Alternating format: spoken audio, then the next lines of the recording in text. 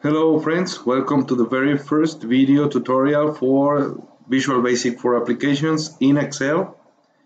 And well, I'm gonna be using Excel 2016, but you can use basically I think whatever version you have, as long as it's from Excel 2007 and above, you should be okay. Probably even before that. VBA haven't changed really. Uh, VBA is basically Visual Basic, just with it's kind of like an adaptation to be able to work inside of the applications of Microsoft Office. So what we're going to be learning here, you can many of the concepts you are actually going to be able to apply them to Microsoft Word, Access, PowerPoint, and even to your Outlook account. You can make um, some macros you can program with VBA, and you can automate some of the tasks that you need to do. And it's something very nice to see that something that took you, I don't know, 30 minutes a day to do it manually.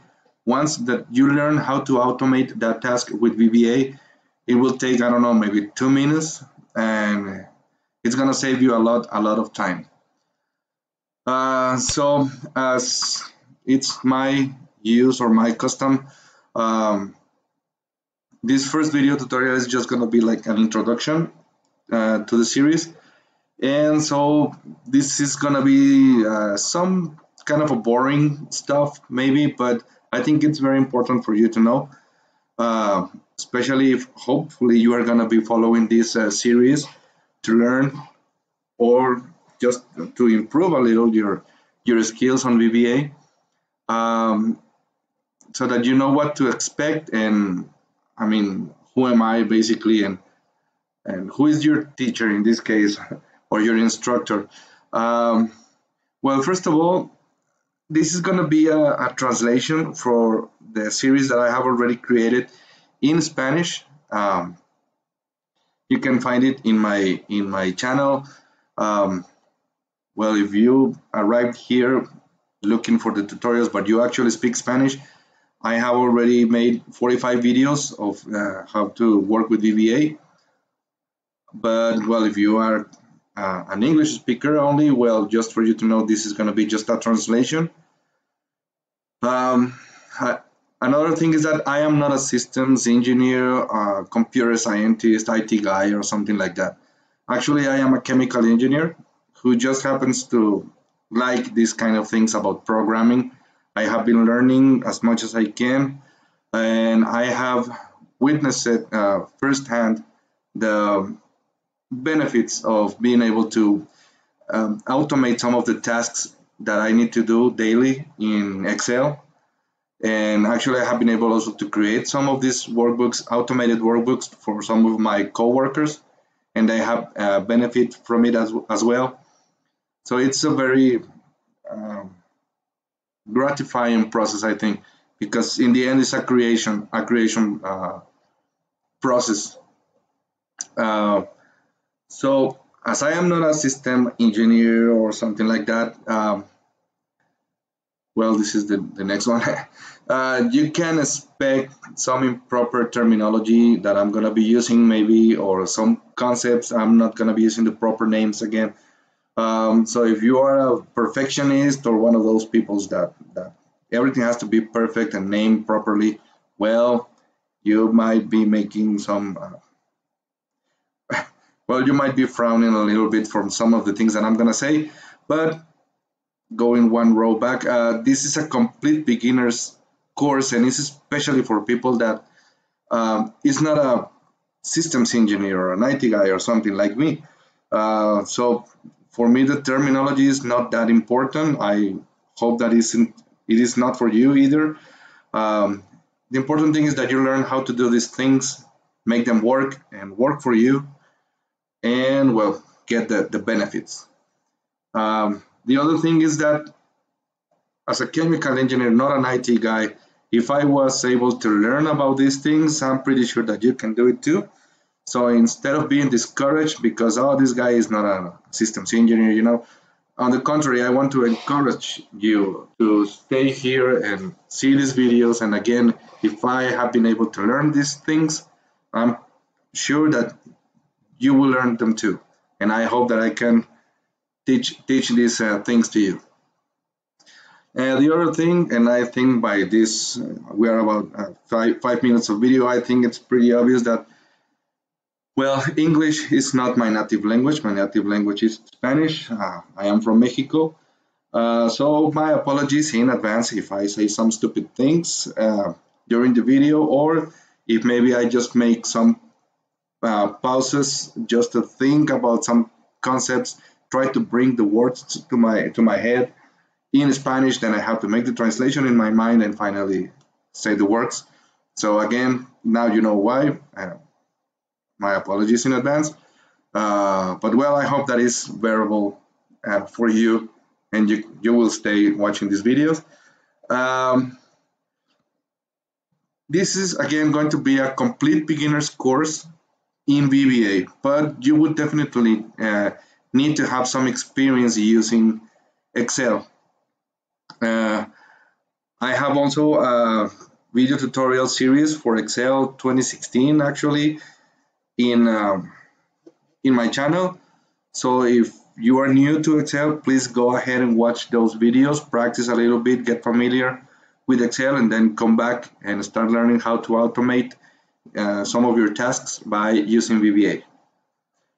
Now, what you can expect from this course, some of the concepts that we're going to be learning here, and I have found this very nice about VBA. VBA is actually a programming language.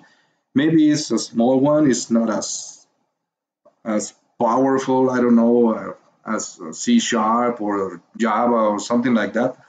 But in the end, it's a programming language. You are going to be creating some code to tell Excel what you want it to do. So that's basically, again, programming.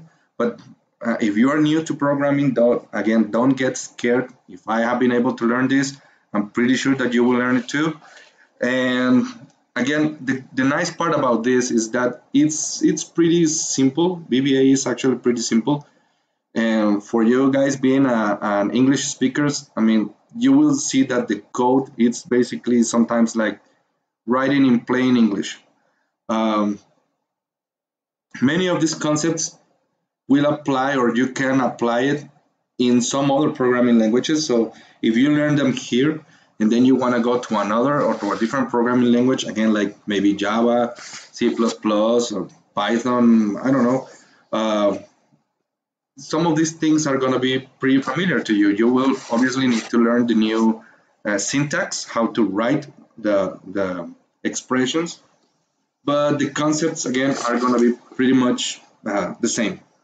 So we're going to be seeing how to create modules, subroutines. Basically, everything has to be contained inside of a subroutine, except for the functions. But let's say that a function is kind of like another flavor of a subroutine. We're going to see how to add comments to our code, how to create, declare, and use variables to store our data in those variables. What kind of types of data are available and how to use those. We're going to be seeing how to make arithmetic operations, comparison operations, logical operations. We're going to see how to take decisions so that our code can do different things depending if some condition is true by using the if, else if, and else block. We're also going to see how to make decisions with another block, that is the select case. We're going to see how to repeat code or using two different types of loops, which are the for loop and the while loop. Well, actually the while loop we have the do while and the do until loops. We're going to see how to use arrays of data, how to use some of the built-in functions that we have available on VBA, how to create our own functions with and without parameters, how to create and use some of the user forms, and well, many other things. So that's basically what you can expect from this course. Again, it's a complete beginner's course for VBA, but you will need to learn, to know some of Excel, be at least familiar with Excel.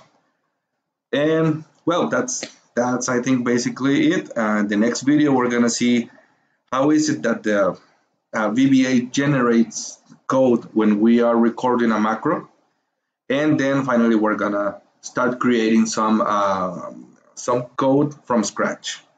So I want to invite you to stay. So please subscribe to the channel if you haven't subscribed yet, so that you can receive notifications whenever I upload new videos about VBA. And well, again, I hope that you find this series, all these videos, very, very useful. If that's the case, please share them with your friends and give them a like. And well, thanks all of you for watching, and I really hope to see you here and that you enjoy this journey and learning VBA. Thanks to all.